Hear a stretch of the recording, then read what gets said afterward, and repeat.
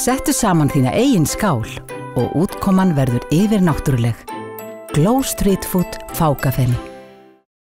The way I see the Gunnar Nelson versus Demian Maia fight, both excellent grapplers, and I think most of the time what's going to happen is they'll cancel each other out. If we had to look at the pros on each one, Demian Maia is more, in my opinion, a traditional jiu-jitsu player. He's also a big player in that division. He's a big guy. He was originally a middleweight, and he brings an unusual energy. I think he's got a lot of experience. He's very good at the single leg, and he takes people down, and he's also very good inside the clinch with a lot of sneaky leg tricks and things to take people down. That being said, I think Gunny's more dynamic. I think he's got a better movement with his jiu-jitsu. He's also developed his jiu-jitsu purely for MMA.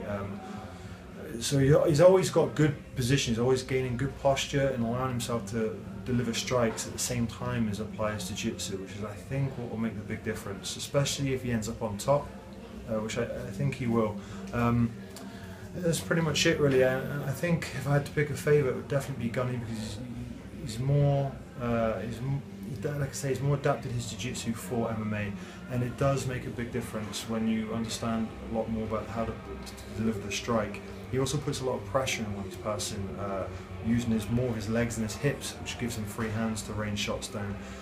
So in my opinion, if it doesn't cancel each other out, that's how I feel that game will play out with each other.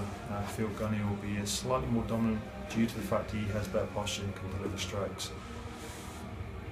Settu saman þína eigin skál og útkoman verður yfirnáttúruleg. Glow Street Food fákafeni.